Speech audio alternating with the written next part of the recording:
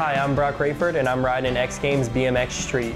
Something that's really cool to me about art is that it's another creative outlet outside of BMX, and it's another way to express myself, and it's just super fun to just come home and relax and just kind of let my mind run free.